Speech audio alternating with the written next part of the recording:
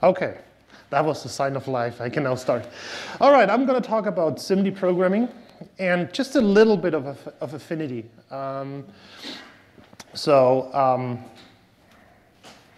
Would be great if it would work. Legal disclaimer, you know that already. You've seen that before. Let's skip it. Okay, so this is now kind of a mixed presentation between me being an Intel employee, doing software enabling for Intel, and also my second hat being an OpenMP language committee member working on all those new features, okay? So if I get a little bit excited, stop me. All right, so this is now, because SIMD parallelism is something really new to OpenMP, I wanted to give a first heads up on what OpenMP actually supports nowadays. So the one thing that we really don't support, that's cluster parallelism. That's the domain of PGAS languages, of MPI, and all those programming languages and programming models. And we don't want to cope with that. You know probably from the past that Intel had cluster OpenMP, which was a rather unsuccessful product. And so OpenMP will never try to be in that space as a language. We leave that to the ones that really know what to do there. But since OpenMP 4, we support accelerators or coprocessors. So we are now in this domain of heterogeneous programming, and that's now tagged as green. And of course, we also support node parallelism, socket parallelism, and parallelism on the cores. So that's the traditional multi-threading shared memory programming domain. And then in yellow, I added something like superscalar and pipeline, which basically means OpenMP makes use of it if it's in the hardware, but there's no particular feature that would enable you to express something superscalar in your code. It's just, if it's there, we use it. If it's not, we don't use it. And then with OpenMP 4, we also added support for SIMD programming. And I kind of brainwashed myself to talk about vectors, which is not exactly true. Whoever programmed on a vector machine like an NEC knows that vector computers are different than SIMD computers. Right? So anytime I say vector, please substitute SIMD instead. Okay? All right. And this is not working again. Great. Okay, so SIMD programming. Now, that's kind of a marketing slide. So that shows you the evolution of SIMD width over the last probably decade. SSE, that size, then AVX2 or AVX, we doubled the size. And guess what, with AVX 512 on the many integrated core architecture, so CM5, we doubled it again. And it nicely shows that the vector is actually twice as long when you double it. Wow, interesting.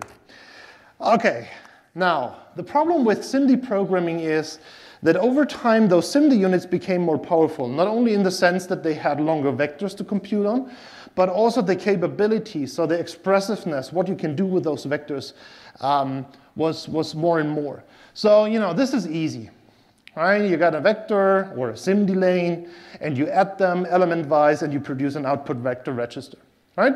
That's easy. That's something a compiler can usually handle, unless you restrict, the floating point model to a certain very restricted set of floating point operations, right? But that's something a compiler could usually do.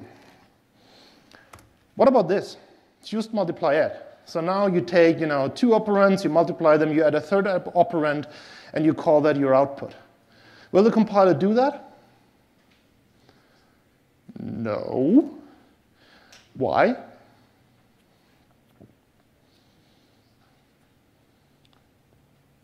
It changes accuracy, right? So if you don't do fused multiply add, what you do is you load a 64-bit precision number, you multiply it with infinite precision in the machine, or simulated infinite precision, and then you truncate it to 64-bit again, writing it back to the vector register. Then you load another 64-bit variable. You again do a infinite precision addition, and then you write it back again or truncate to 64-bit. Here, you do multiply and addition with infinite precision, and that changes the result, usually. right? So unless you relieve the compiler from sticking to the precise floating point models, the compiler will not do such an instruction in your code, usually. Right? If you look at our manual, you will see if you do floating point model precise, it automatically implies no FMA. Right? Okay, so that's another compiler option that you would have to add. All right, and then we have those mask registers. So that's another level of complexity for the compiler to figure out if an if statement should actually be done in a vectorized way. So you can compare a whole range of if statements in one go. You produce a mask register, and then you only work on those elements where the mask register is actually set to true. Okay? Yet another level of complexity. And then to make it worse, there are swizzles, blends, shuffles, and whatnot. So you can not only load unit stride data, but you can also arrange the data so that it has a different format after it has been loaded or during the operation, depending on the instruction set. And this is now really hard for a compiler to figure out. There was one guy yesterday asking for complex numbers. Yes, you were there. So, for such simple things, the compiler potentially can figure it out, but if it's, an arbitrary data structure, the compiler is essentially lost. Okay? Now, compiler auto-vectorization. That's kind of the holy grail that everybody wants, right? I want to change my make file and tell the compiler, do the magic thing for me, and I don't care about performance anymore, and you'll give it to me.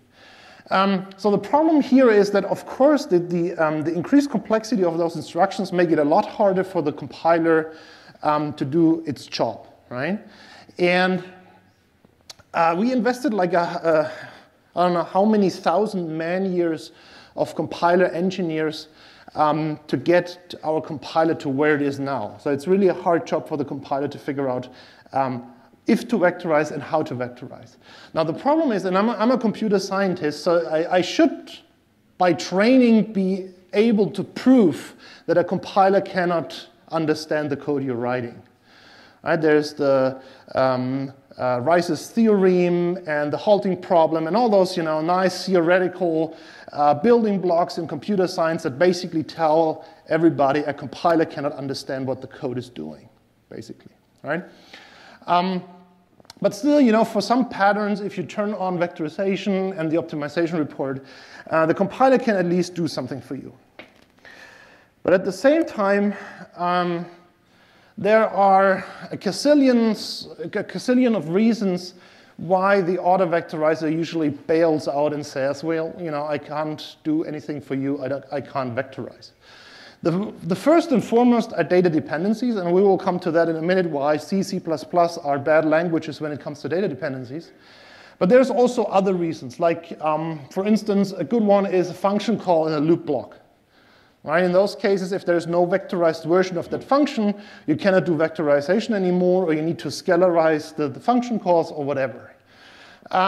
Sometimes, especially in, let's say, old to Fortran codes, you see those massive loops, like 100,000 lines in a single loop. Right? And in those cases, of course, the compiler just says, yeah, it's a bit complicated to understand what the code is doing. I can't do anything for you anymore. Loop not countable, that's one of my favorites. Also one of the C, C++ language deficits. Mixed data types. So sometimes if you mix single precision and double precision numbers, you can pretty much confuse a compiler as well. Non-unit stride, loop body too complex. And sometimes the compiler just thinks that the vectorization will lead to less performance than the scalar code, and it will bail out. Okay? And then there are, as I said, a gazillion of reasons, some of which are really esoteric. Okay. Let the C bashing begin. So, this is an example for loop not countable and assumed data dependencies. Do you see why? Let's make this interactive. For the video, can you put in like the Jeopardy theme while the audience is thinking? Size. You change Okay, yeah, maybe, yeah. Yeah, for instance. Even worse. Even worse.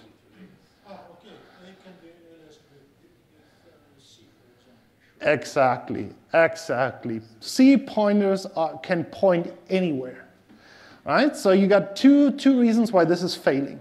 So first of all, the compiler cannot be sure that the data pointers are not overlapping in the sense that, for instance, the C data pointer somehow overlaps with the A structure, right? Or the data in the A structure. And then the other thing is that as pointers in theory can point anywhere, you could create an example where size is actually overwritten by modifying the C data pointer. As I said, you know, C is a very beautiful language in that regard.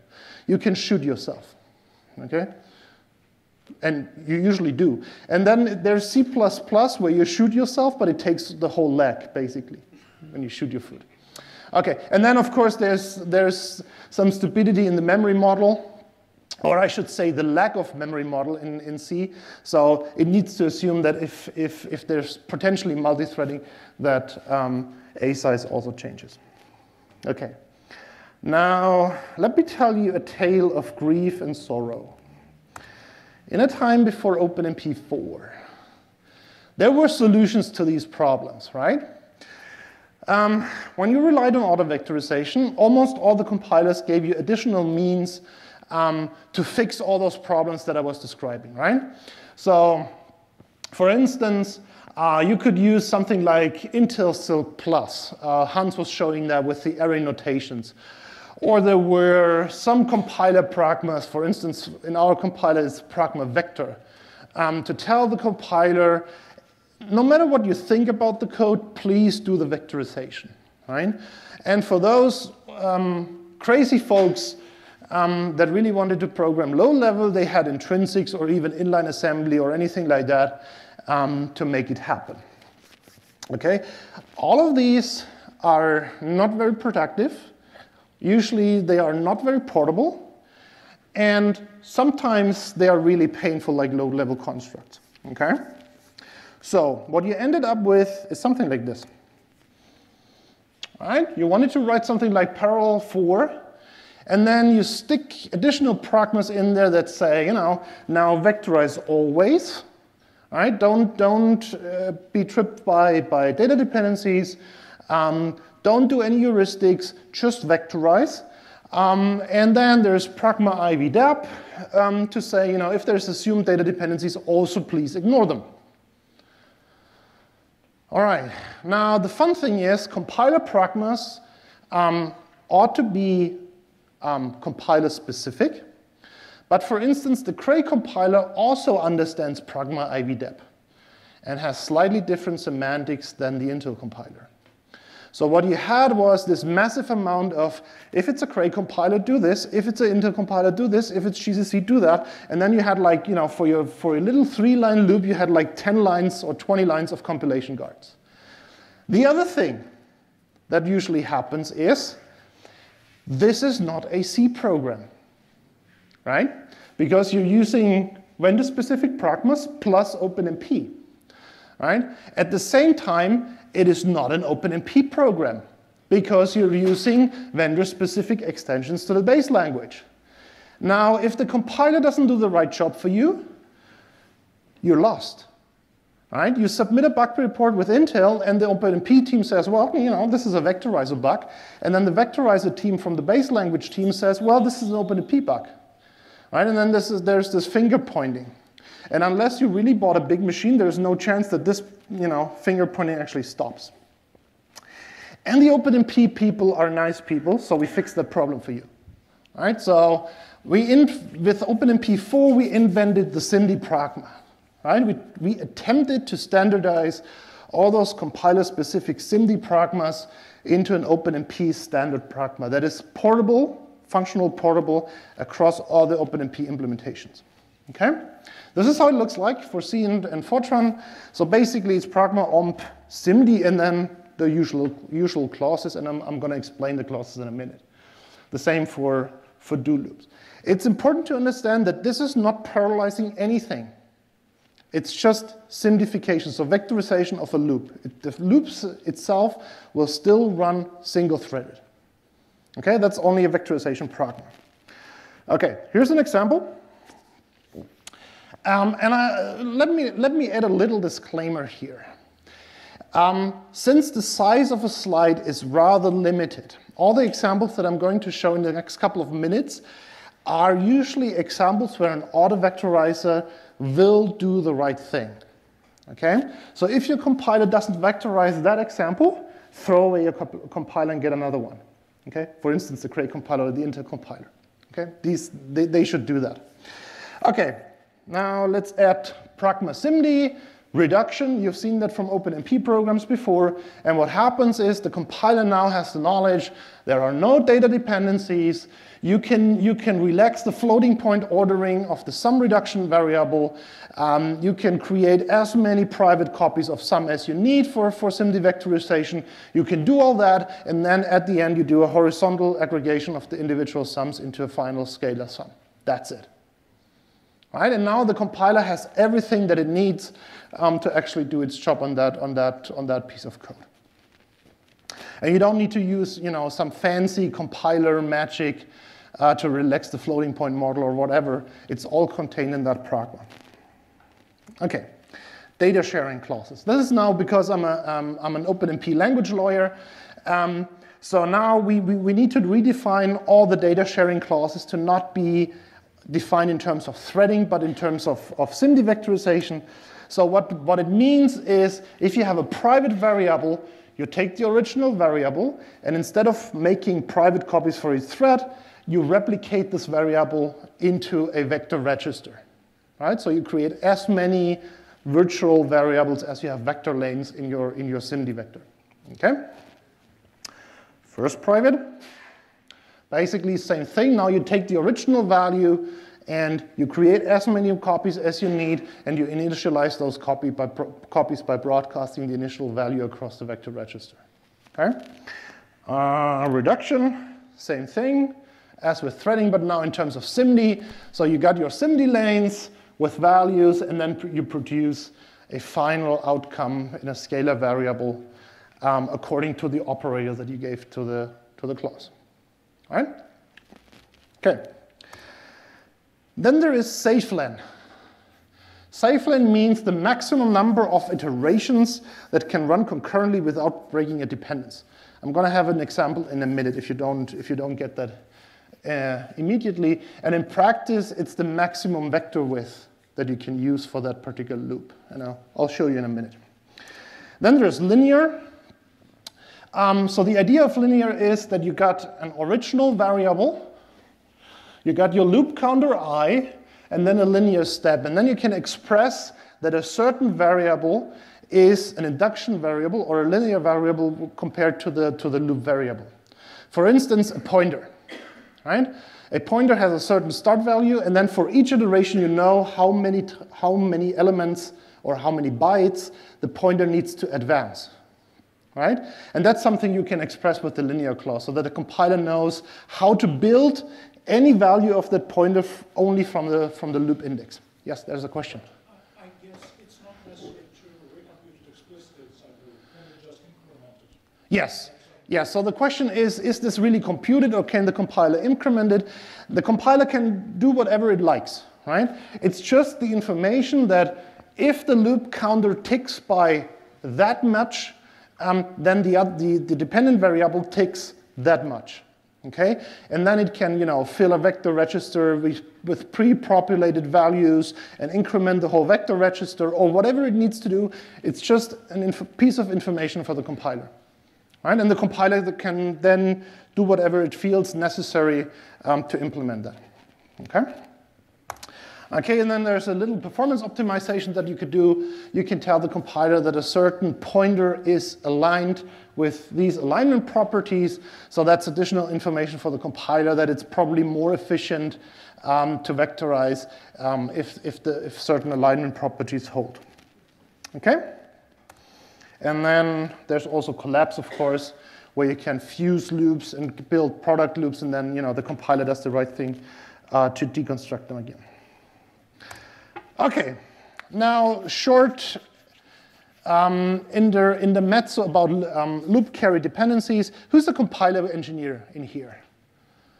Uh-oh. When I do that slide, I'm always hoping that nobody raises their hands because I'm oversimplifying things right now. Okay, so bear with me. Okay, that's introduction to compiler 101, whatever.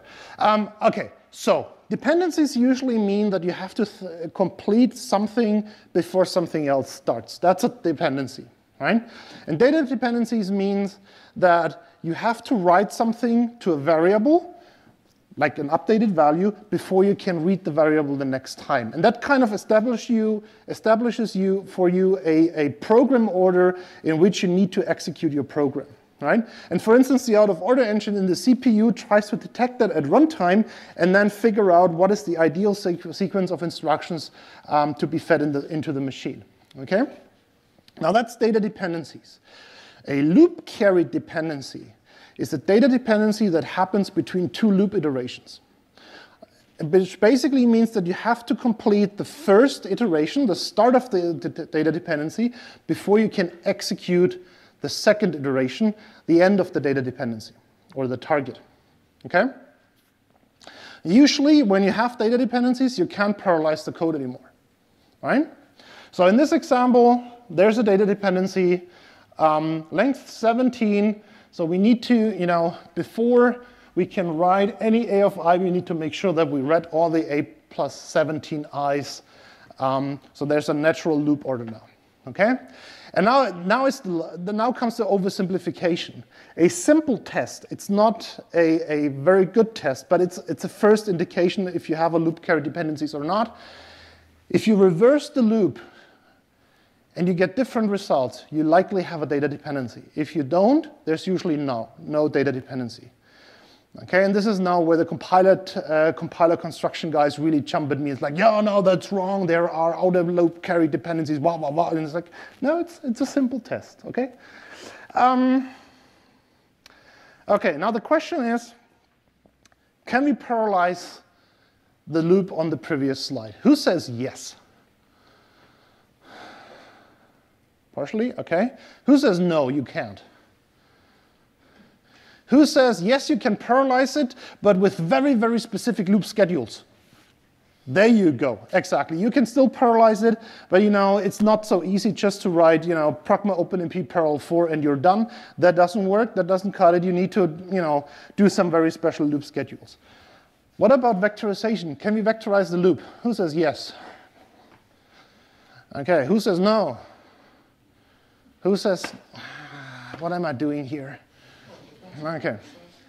You can vectorize it, yes. And, this is now not a product announcement by Intel. So let me draw a picture with all the data dependencies. And there's, again, a little bug on my slide, so this should be here. So this is how the data dependencies or loop carry dependencies look like in that previous loop, okay? And now, no product announcement. Let's take a SIMD vector register with length 7, just to be really confusing. So what happens is you compute on the first 7 iterations of your loop. The data dependency is way across the whole loop, right? And then you move your SIMD vector along the loop iterations. Again, we compute 7 elements. We don't break any data dependencies. And by the time we would start breaking the data dependencies, we already computed all the sources of the data dependencies. Okay? Whereas you can't parallelize it, you can safely vectorize the loop or SIMDify the loop. Okay? And that's where safeln comes in. Right? Safeln gives the information to the compiler. Yes, dear compiler, it's always good to talk to your compiler like a dear friend. Dear compiler, it's very helpful. It produces much better code when you do that. So the safeln now tells the compiler, dear compiler, yes, I know there's a data dependency, but the length of the data dependency is 17, so you can use up to 16 elements per register without breaking the data dependency. Okay, and then the compiler can figure out how to vectorize it, use 4 elements per vector registers, use a big vector of 16 do double bumping in terms of fusing 2 vector registers to a virtual 8-lane vector register, whatever it needs to do, unless it breaks the dependency. Okay, so that's additional context information for the compiler. Okay, and then there are SIMD work-sharing constructs, Pragma, OpenMP for SIMD, which take a for loop, or if it's a work-sharing construct for Fortran, a do loop. They apply parallelization and vectorization at the same time. All right? Makes sense. Okay, here's again my previous example. So let's add a Pragma to it, Pragma OpenMP for SIMD. So what happens is we take the loop nest, we parallelize it, and then once we parallelized it, we vectorize it. Okay, does anyone see a problem with that? You have to do it without violating OpenMP semantics, but do you see a problem with it?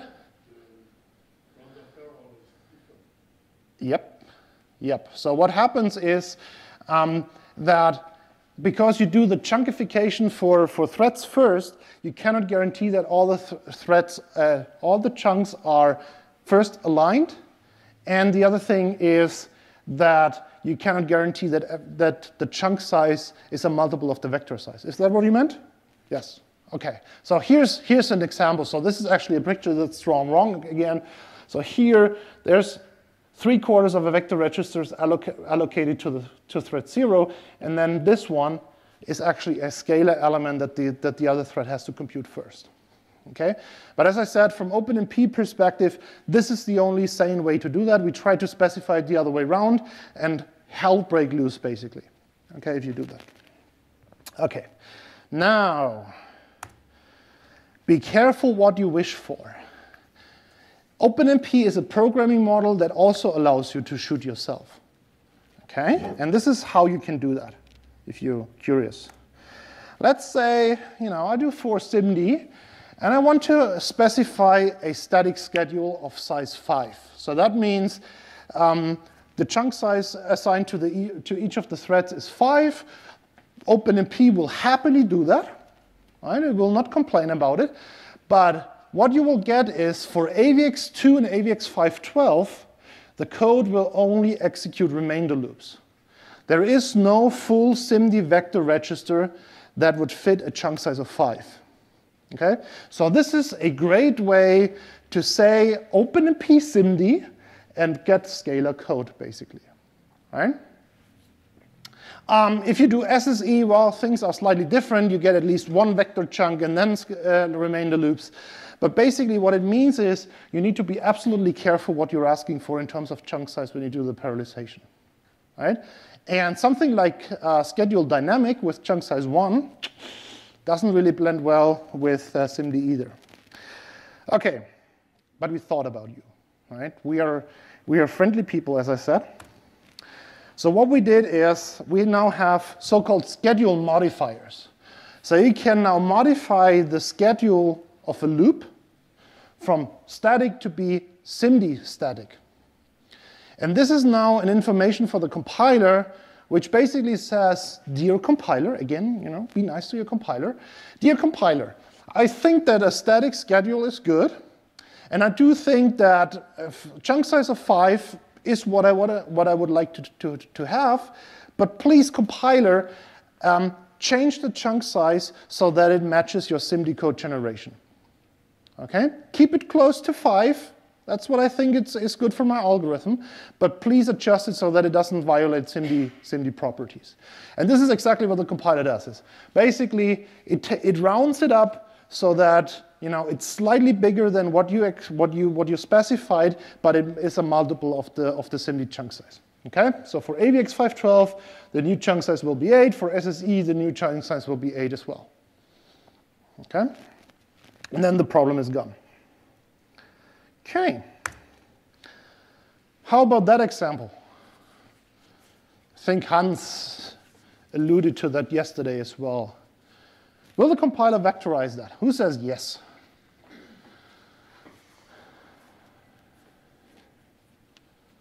And let me probably do a small boundary condition. Let's say float min and disk SQ are not in the same compilation unit. So who says the compiler will vectorize that loop? Who says yes? Potentially yes. Well, okay. First of all, of course, it is C, so the compiler will again bail out with data dependencies, right? So I have to do this. Okay? That was mean. I'm sorry. Okay. Does the compiler now vectorize everything?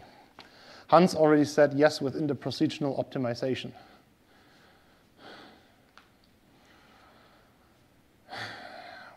Well, chances are that the compiler would do two different things. First of all, it could just say, you know, I don't have vectorized function bodies. I'm going to bail out. Okay?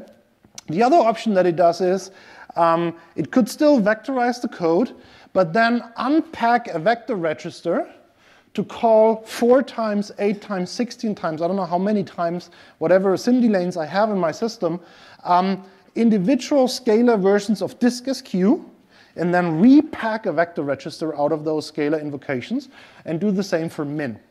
Okay? The other thing I have to say here is there's something like the small vector math library. Hans was mentioning that yesterday. So if you have a production quality compiler that is really aiming at vectorization, there's a good chance that it already supplies you with a vectorized min, max, you know, logarithms, exponentials, and whatnot functions. Okay? But disk SQ, that's now something that you wrote. Right? And so the compiler will probably not have a vectorized version of that unless you specifically supply it with, you know, the technical specs and attributes that Hans was talking about yesterday. Now the solution is to allow for for function vectorization. Right? So with OpenMP, what you can do is you can SIMD declare a function.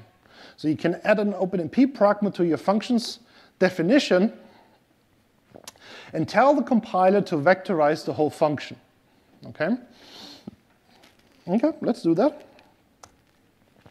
So what we do is we add pragma OpenMP declare SIMD to each of our functions. And what the compiler does is it takes the function body, and now this is pseudocode. So vec8 is some vector register pseudodata type. It takes the function. The input arguments are now vectors. Instead of scalar variables, these are now vectors. The return value is changed to be a vector. And the function body now becomes vector statements.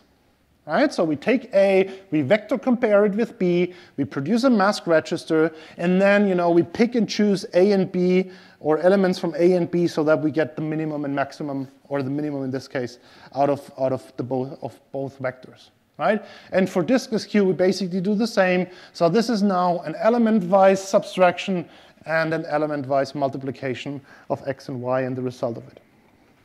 Okay?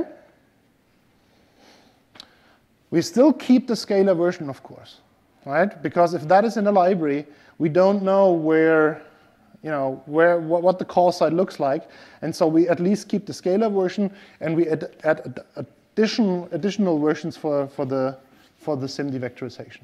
Okay, and then at the call side, the compiler basically promotes these to be vectors, right? And then it calls the vectorized functions, and everything is golden. Okay? Yes, please. Would the code still be portable across different hardware? I mean, if I try to compile the same code on hardware that does not have SIMD capabilities? No, right? So you keep the scalar version, right? So that the compiler will do some additional magic, basically, right? But that is the same thing as with vectorized loops as well, right?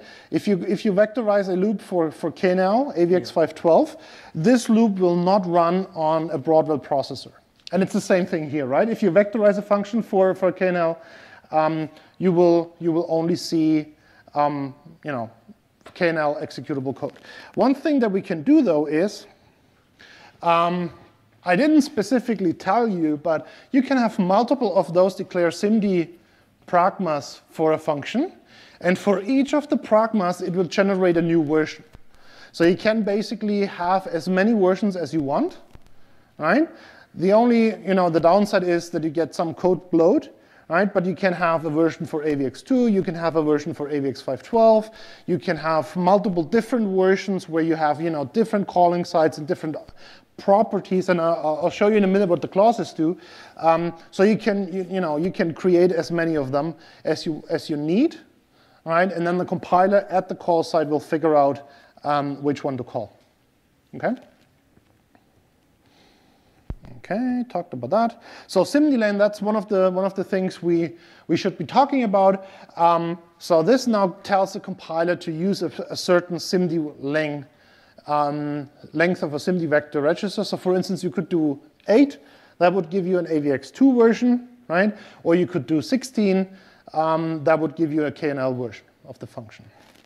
Right? And the Intel compiler also has some vendor-specific additions where you can explicitly say, this should be in a 16-element vector register for Skylake or for KNL or for whatever other processor.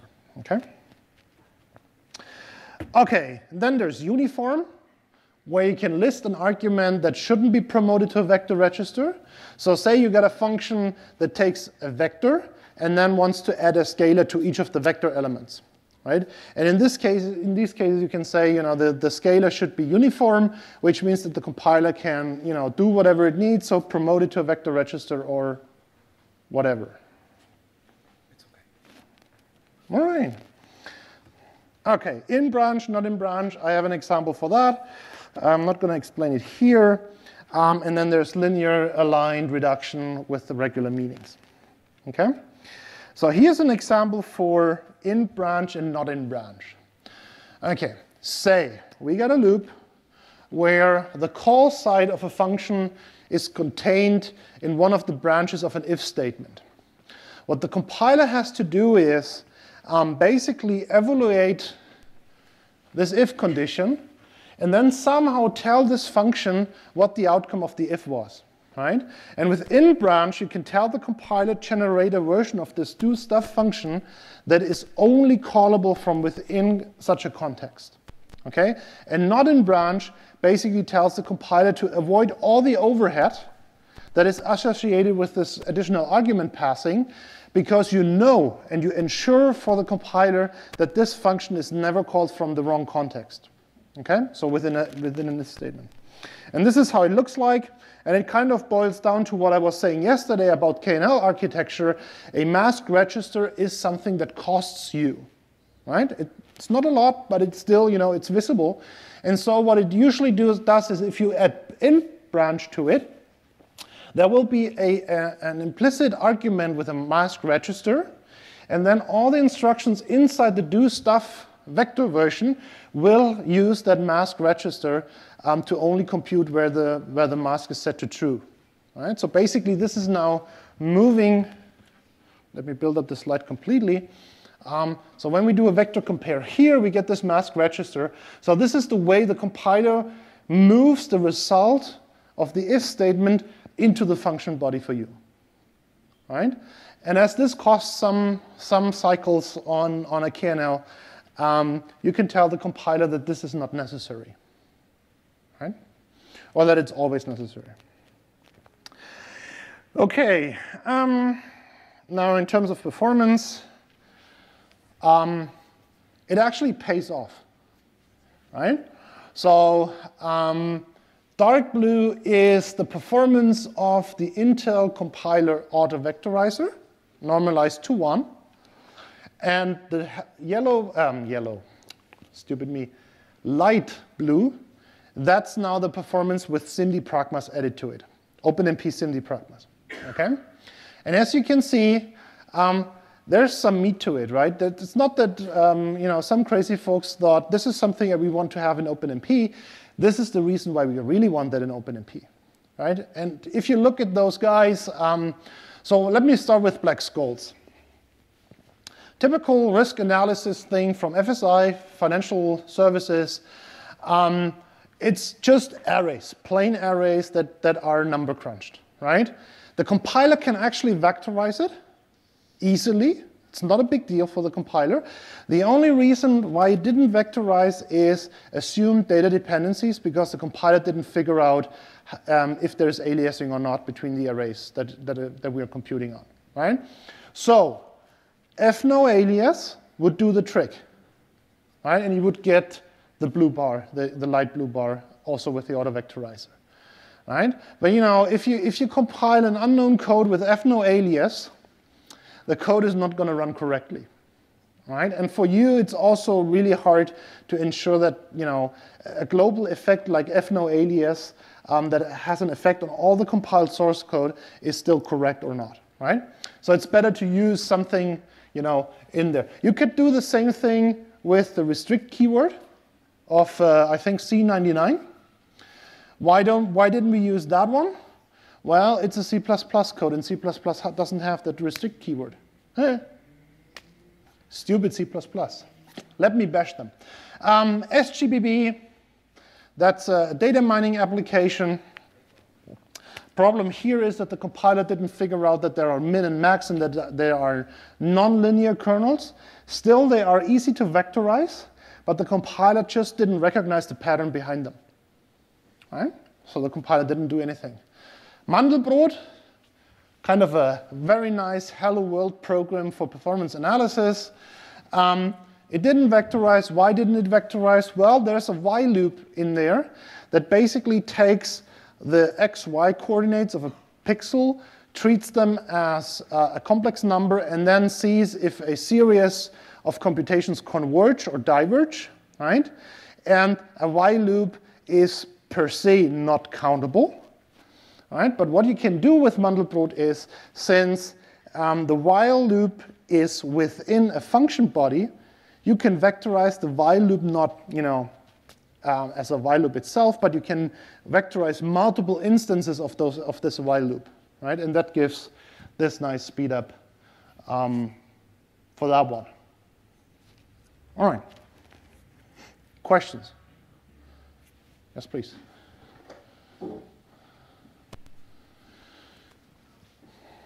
Thank you. What kind of improvement can you hope for when you have low arithmetic intensity with vectorization?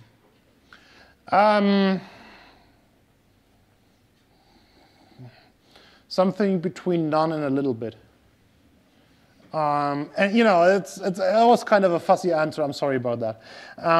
But the thing about vectorizing a memory bandwidth bound code is, unless you get really different memory streaming behavior, it doesn't really make a difference if you have 4 load instructions or if you load 4 elements in one instruction, right? So that's why you don't see that high performance boost. What you do see though is, at least on Intel architecture, streaming stores, so non-temporal stores where the cache is bypassed, can only be used for vectorized instructions. Right? So there's no non-temporal scalar load or store. So in these cases, vectorization can give you a little bit of benefit.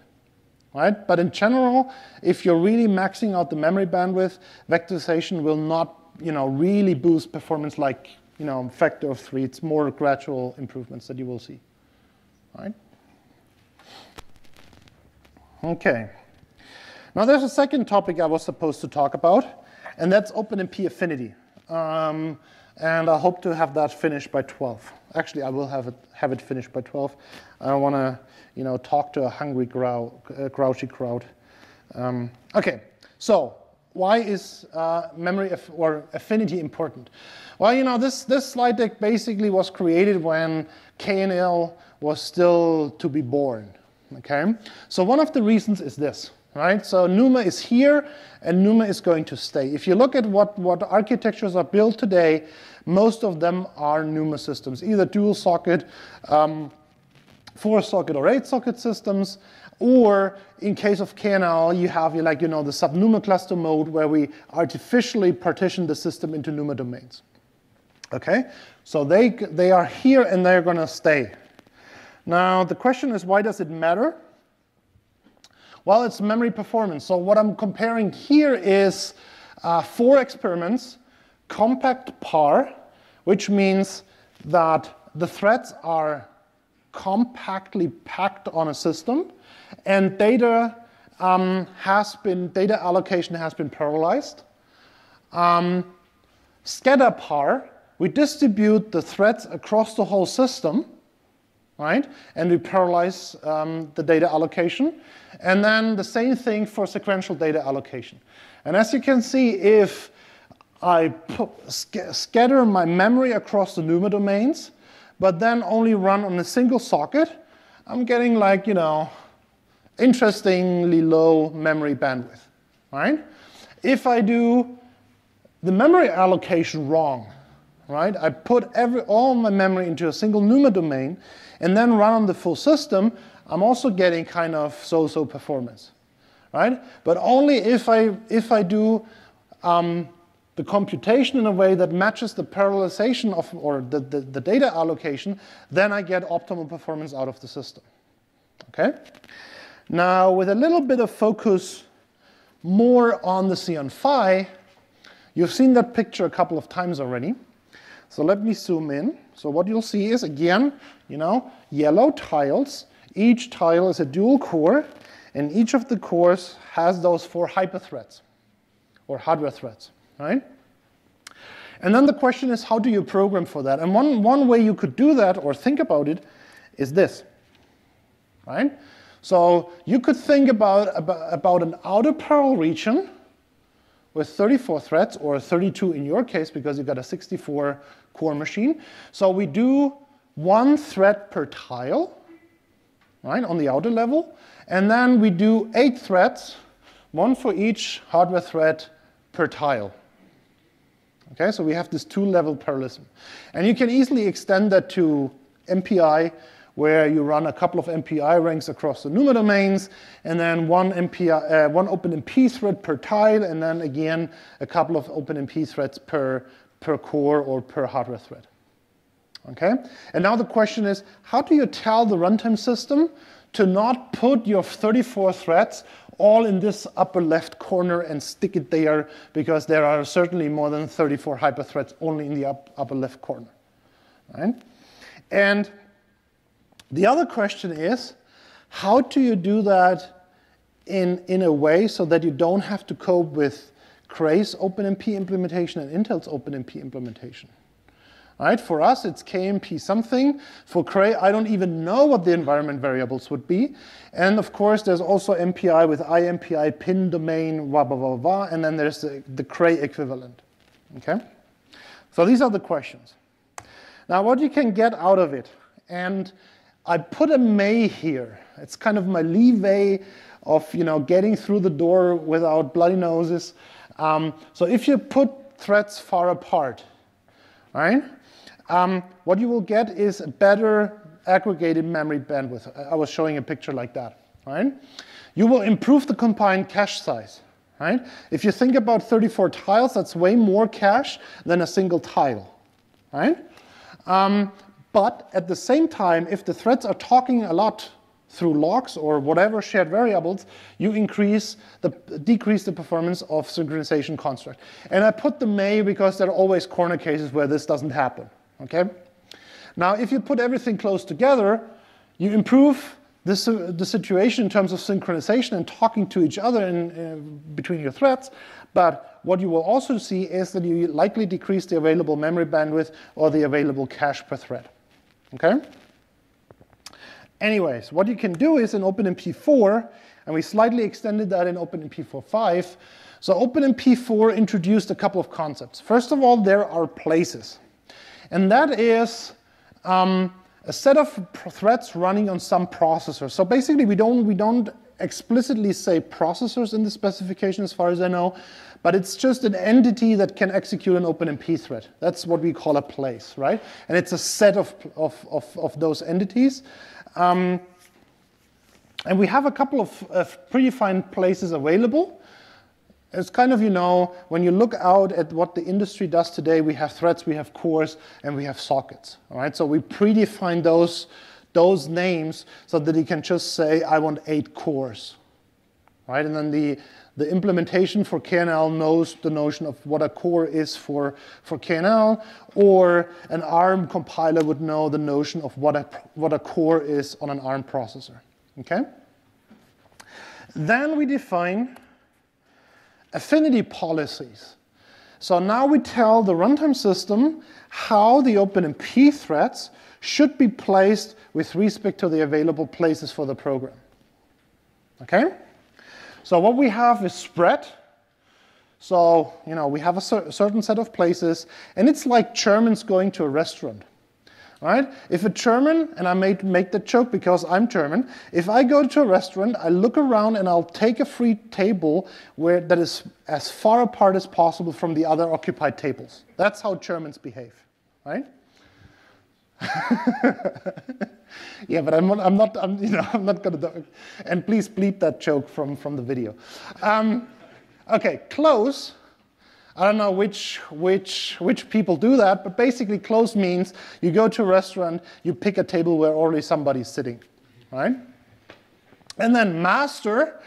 Okay, I'm not going to talk about that, but basically it means you co-locate with your master thread. And I'm not going to go down the road of master-slave now. And then what we also define is certain means to define and control these settings. Okay, probably I should do the code of conduct training at Intel again. Okay, so there's environment variables that have a standard syntax across implementations.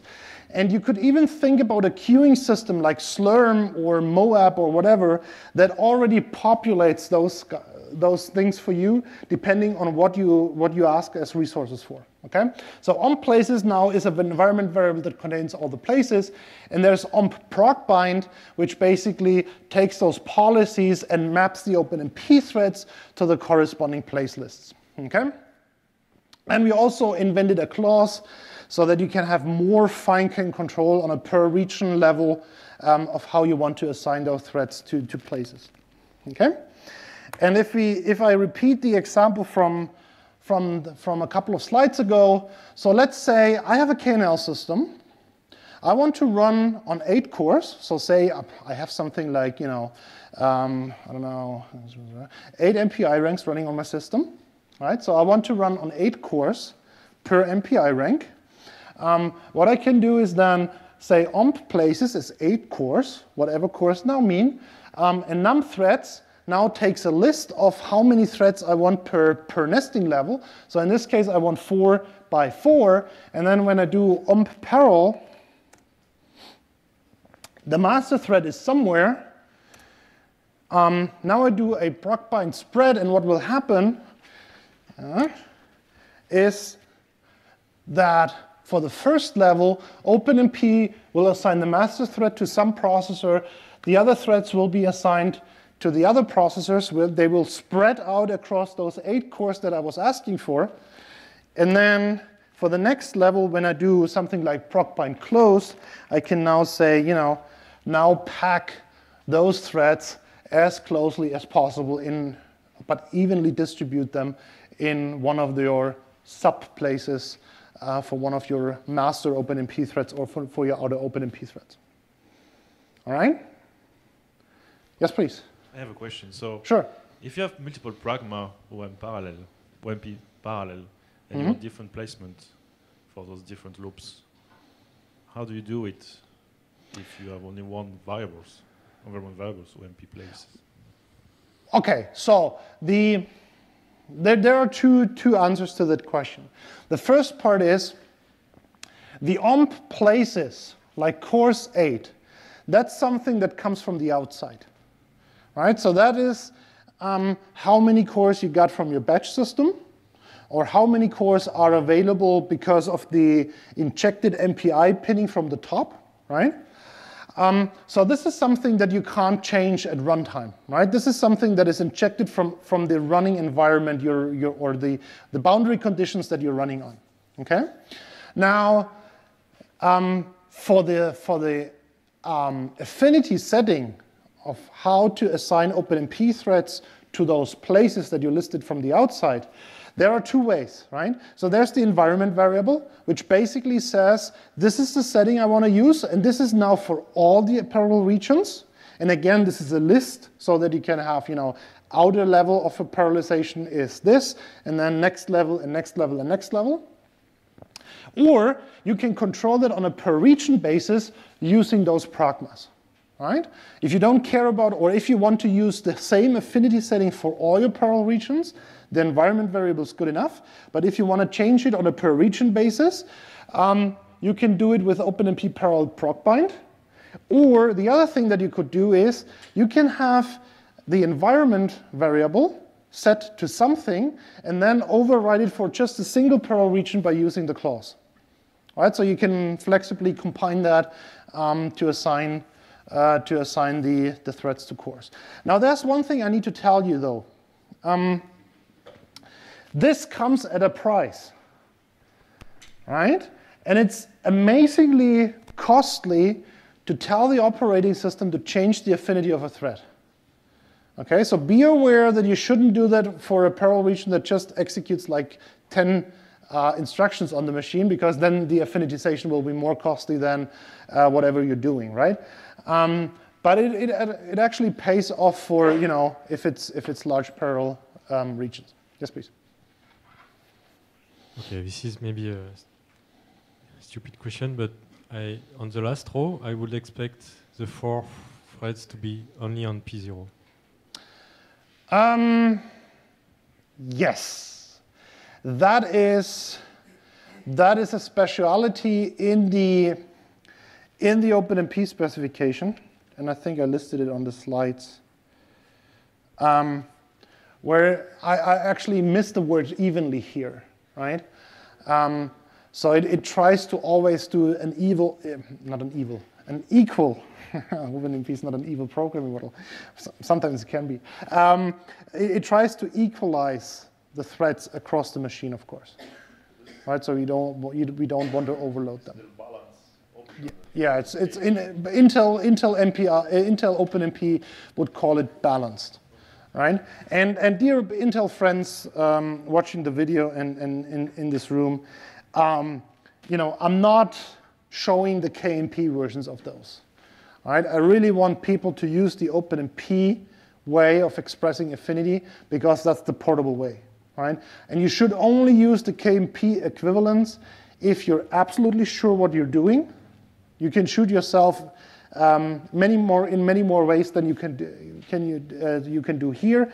And the other thing is, usually this is good enough for like 90% of the users, and there's only a few users that need some extra control over what is going on, and that's when you use KNP affinity.